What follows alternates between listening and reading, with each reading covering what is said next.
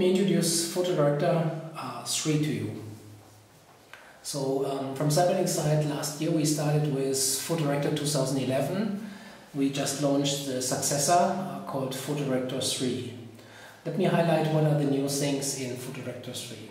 Basically, Photodirector is software for editing, managing your photos. It's a non-destructive photo software, so which means we don't touch the original picture unless you save it as a new picture. So we can of course import your photos. We have a library module, we have an adjustment module, an edit module, slideshow module, and of course also a print module.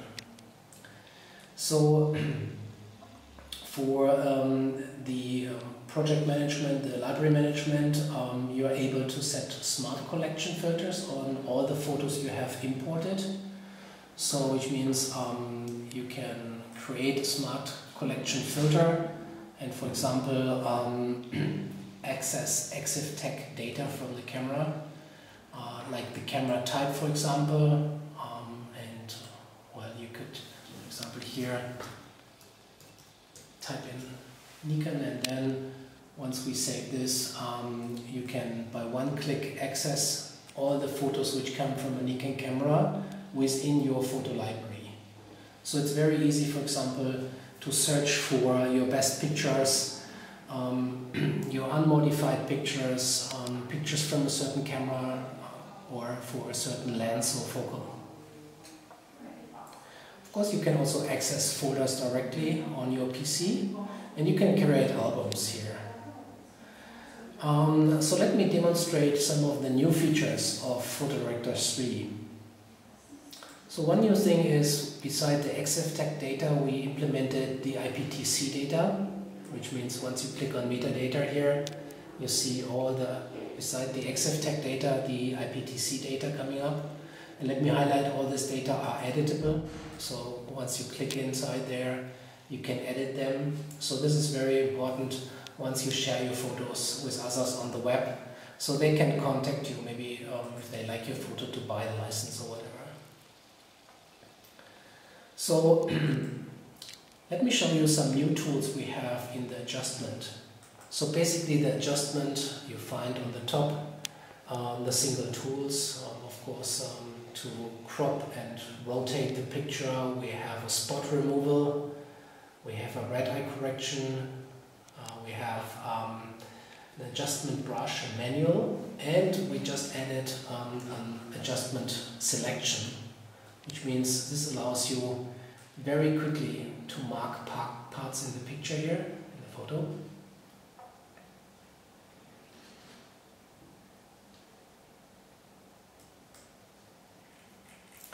With the mouse wheel you can modify the size of your tool.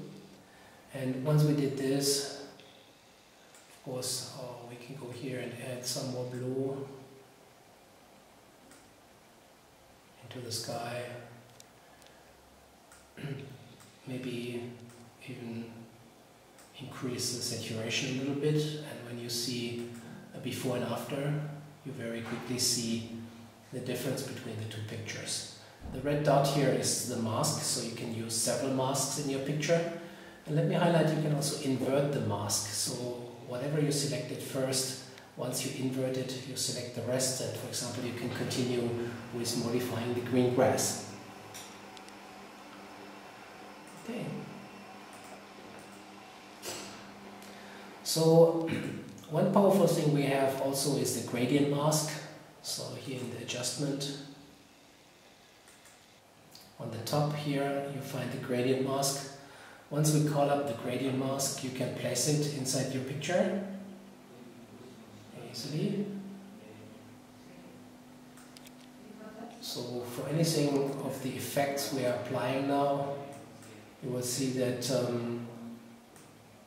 applies more to the dark red area and then slightly more to the lighter red area. So which means once we place the mask here, for example, we can work on the brightness here, adjust the brightness, and maybe on the exposure a little bit, just to show you the effect. So which means if you compare before and after, you will see the dark part of the picture in the front was corrected. And let me highlight, you can add more masks easily. So you can create another mask, for example, place it here,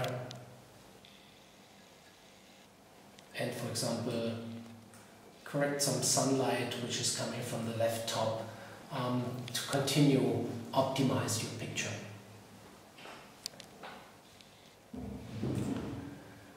Okay, back to the gradient mask, let me highlight that we have lots of adjustment for the gradient mask, actually more than the competition, so we can modify the white balance using the gradient mask. We have the full control over the tones. We have also the possibility to work on HSL and use as well the sharpness and the noise reduction for the gradient mask.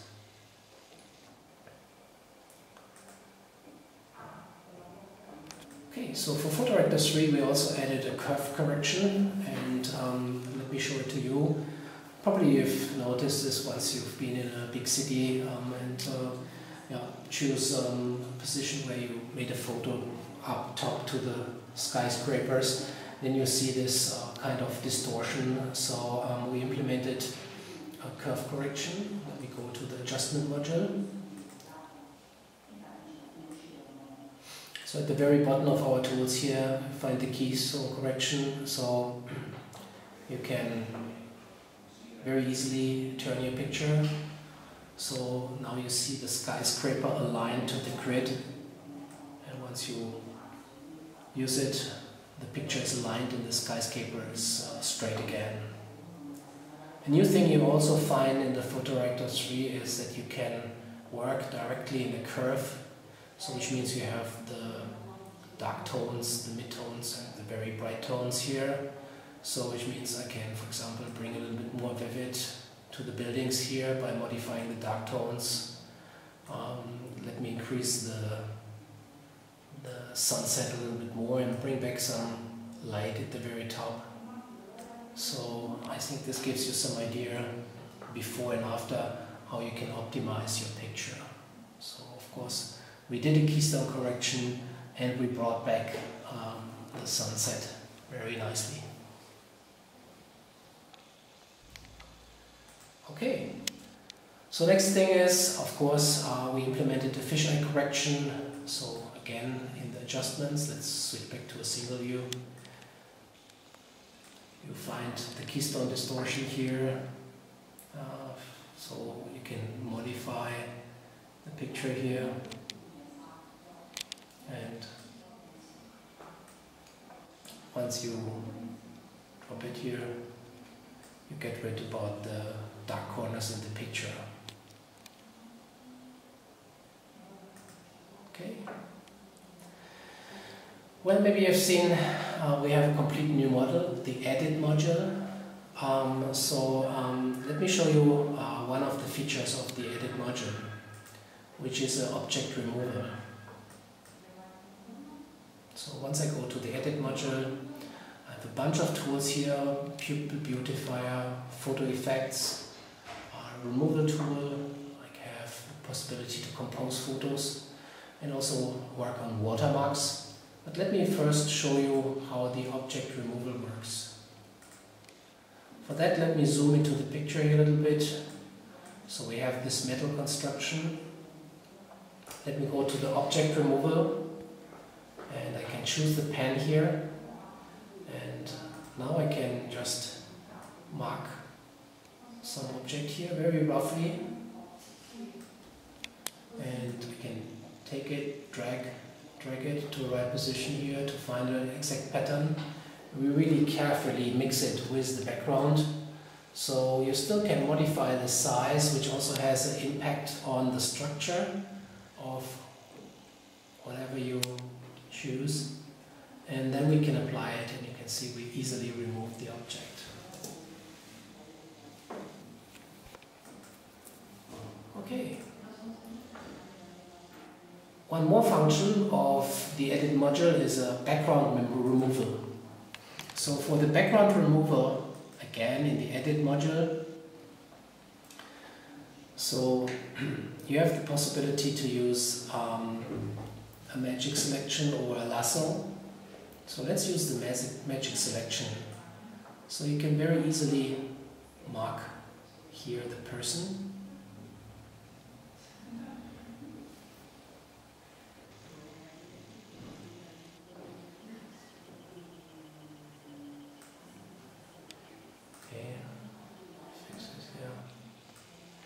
So you see, it's really just a rough selection of the person. Just fix this a little bit. Let's just apply it and take it as it is. So now we cut him, we remove the background, but it's better to choose some light color in the background to see our results. And of course you can see that this was really just a rough cut. But we have the possibility to use here an edge brush. So which means once we click the edge brush and we just follow here the edges and the corner of the hair, we just click once, and by that our software automatically identifies what's in the foreground, what's in the background.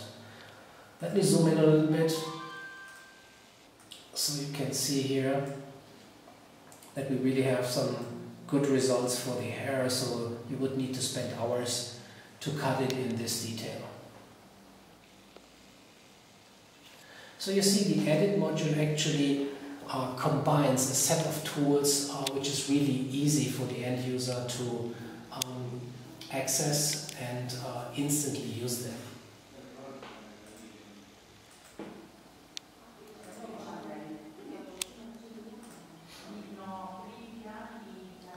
So let me show you an example for one of the beautifiers. It's a wrinkle remover. So of course you have the possibility to use a toothbrush to whiten your teeth, eye blinker to give your eyes a special shine, skin smoother to smoothen the skin. But let me show you the wrinkle remover. Let me zoom in a little bit to the picture.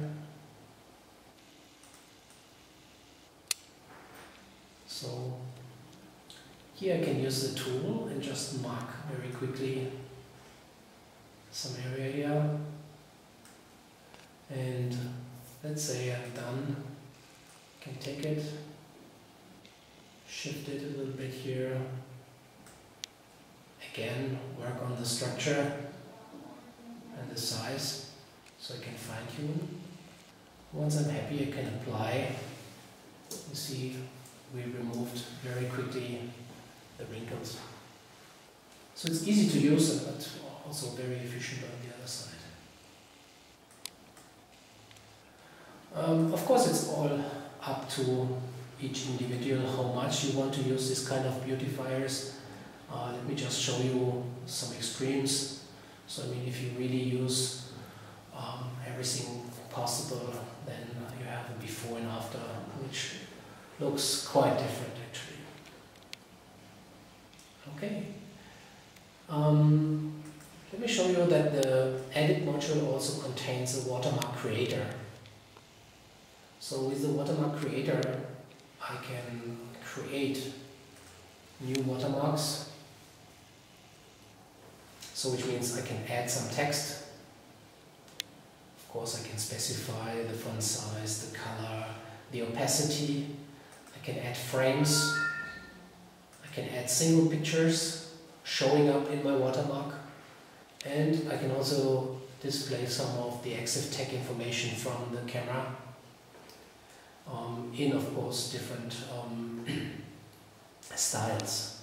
So once I'm happy with the template, I can save the template, and the nice thing in our program is I have a watermark template browser, I would say. So which means I select the photo here, and then I can browse very easily through my templates and can see if this watermark applies best to my selected picture. Because sometimes you're creating a watermark and this watermark has some white text on it, and unfortunately for the selected picture, the white text displays on some white background and it's not visible at all, or just partly visible. So with the watermark browser, you can very quickly browse through your watermarks. It can be some passive watermarks, it can be some very strong watermarks, depending on where you want to publish the picture. Let me highlight that depending on the picture, of course, you can also show here the EXIF tag information if you selected them.